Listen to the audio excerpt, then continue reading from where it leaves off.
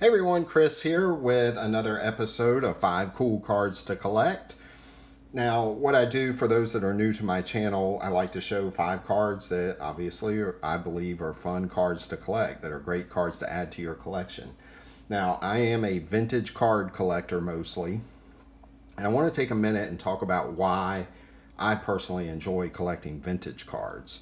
For me, they are like a time capsule. They take you back to a certain time in sports history, and it really forces you to use your imagination a little bit. You think about being in that particular time period, being in that era, being at a certain kind of game or a certain place, and I really think it really gets your imagination flowing, because what we don't have a whole lot of film from that time period, and the film that we do have is usually black and white and grainy.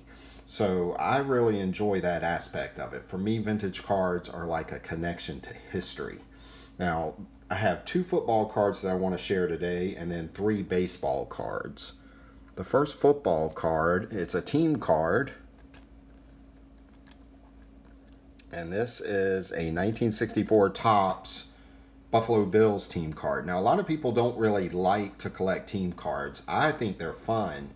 Now, for me personally, if I'm looking for a team card to collect, some of the things that I like to look for are, do they have a significant place in hobby history? Does the team have a significant place in sports history? Does the team have interesting players or interesting coaches? These are just some of the things that I look for. And this particular card kind of checks off all of those boxes. First, this is the first Buffalo Bills team card that was ever produced. So I think that's pretty neat. It is from their championship season. They won the AFL championship in 1964. And in fact, they actually won back-to-back championships in 1964 and 1965. Now, it was a great team, too. It was led by a great coach named Lou Saban, who he just kind of had a knack for spotting talent and getting the most out of that talent. Now, on offense, this team was led by Jack Kemp at quarterback. You had the great Cookie Gilchrist at running back, who I believe is long overdue for the Hall of Fame. At receiver, you had Elbert DeBinion, who is an often overlooked guy who, for his career, had over 5,200 yards receiving to go along with 35 touchdowns. And the offensive line was anchored by Al Bamiller and Hall of Famer Billy Shaw.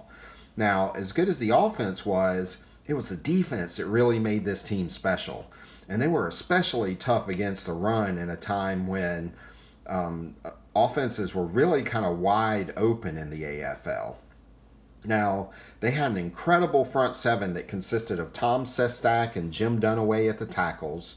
You had Ron McDole and Tom Day at defensive end. And the linebackers were Mike Stratton, Harry Jacobs, and John Tracy. Now, several of these 7, I believe, should at least get consideration for the Hall of Fame. But unfortunately, they played in a time where they didn't really keep very, very good defensive statistics. So they're often overlooked for really how good they were. But I will say this, if you really want to know how good a player was, listen to what their peers said about them. Listen to the guys that played with them or played against them, and then you get a really good picture of how good some of these players really were. And now, between 1964 and 1965, this Buffalo Bill team had a streak of 17 games where they did not allow a rushing touchdown. 17 games. Think about that for a minute. I feel pretty safe saying that that record will never be broken. So speaking of the Buffalo Bills, I did mention Tom Sestak a little bit. Sestak is one of those overlooked players. He had a really short career that spanned only 7 seasons because of knee injuries. But while he was playing, he was considered by many not only to be the best defensive tackle in the AFL, but many also considered him to be the best defensive tackle in all of football. And in fact, teammate Billy Shaw, who would go up against him in practice every day, really credits Sestak with helping him become a better player and really kind of helping him become a Hall of Fame football player.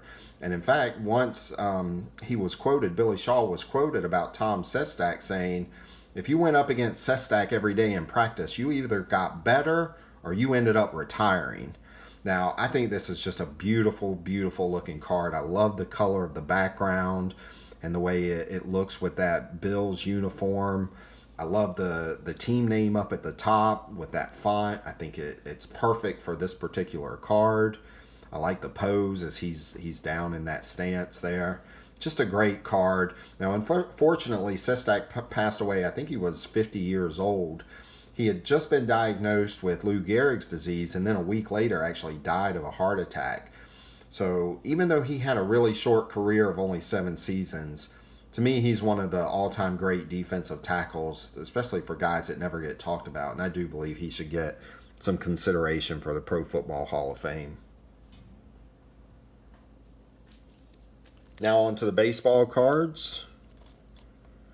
This first card is from, this is a recent pickup for me. It's from the 1961 Morrell Meets set. This card, for me, it's a card that really speaks to me. I love the colors. I love the color of Tommy Davis's Dodgers uniform here. I love the pose. And I especially, the thing that really spoke to me was the LA Coliseum in the background. It looks incredible. And it's a card, when I saw it, it just really spoke to me. And it also forces you to use your imagination. It takes you back to that time period where the Dodgers had only been in LA for a few years. They had moved from the East Coast to the West Coast. Their popularity was building out on the West Coast, and they were getting a really good following. And I can only imagine what it was like to go to baseball games at the LA Coliseum watching the Dodgers play. They only played a few years in the LA Coliseum, but to me, again, I just love this card. I think it's a great card to add to your collection. I love having it. The next card I have is this 1953 Bowman card of Phil Rizzuto and Billy Martin. Again, this is one of those cards, if you really use your imagination, it takes you back to that time period, that golden age of baseball, the 1950s. And you have two great players, two great Yankee players from that time period. The Yankees had won the World Series in 1952 on a great catch by Billy Martin in the bottom of the 7th inning that helped save that game.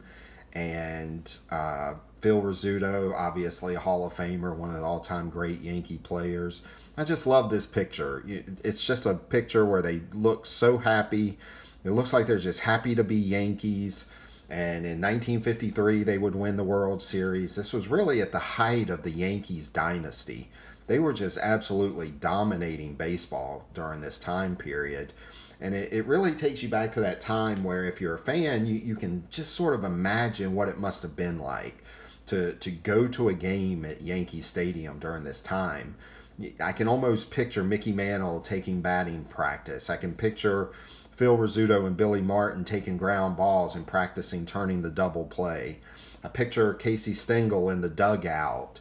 I picture Allie Reynolds and Whitey Ford warming up, and it just really gets your imagination going. And this is one of my favorite cards in the 53 Bowman set, because it really does speak to you and gets you thinking about that particular time period. Now, the last card I'm going to show and share with you is a pre-war card. This is from 1912. I've shown a couple of these before from the T202 set.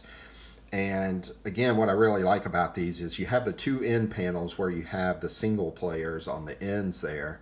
Just beautiful artwork there. And then you have the black and white photo from a game situation, or in this case, I guess it's probably prior to the game this was taken.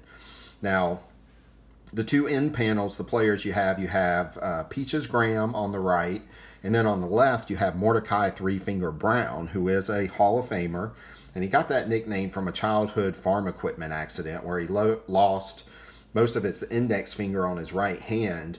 And then soon after that accident, he actually fell down chasing a rabbit and broke the other fingers on his hand. And they never quite healed right. And what's interesting about this card, too, they have write-ups on the back, which I think are great. And if you can see this, for Brown, it also has his nickname as Miner.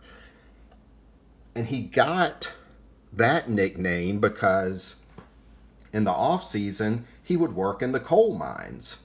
So, you know, those were the days when players didn't get paid a whole lot and they had to have these jobs in the off season. Now, the middle photo is a photo of the $100,000 infield of the Philadelphia Athletics.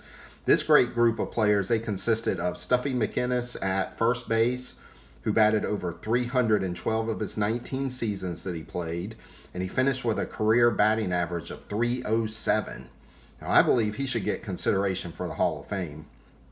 You have Jack Berry at shortstop, you have Hall of Famer Eddie Collins at second base, and Hall of Famer Home Run Baker at third base.